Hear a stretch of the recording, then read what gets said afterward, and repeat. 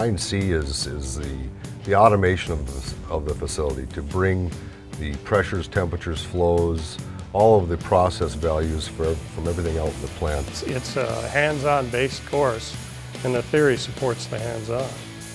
There's a reason. You give them a reason, the students a reason to learn what they're going over, and that's pretty invaluable. We've worked very hard with an advisory committee to develop our curriculum to closely match what the job they're going to be doing once they get out in the field. And they pick the curriculum and develop the course. And then the instructors kind of populated all the lessons. I really like it at BSC. It's been a very good start to the year. I'm enjoying myself. We're taking things apart. Like I say, I'm learning a lot.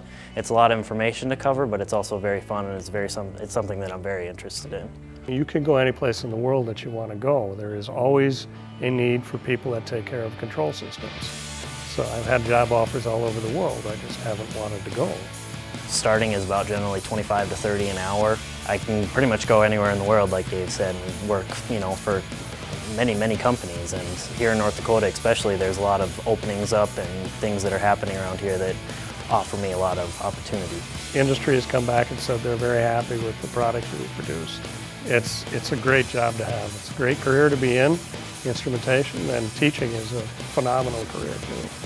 And if you mix the two together, it's great.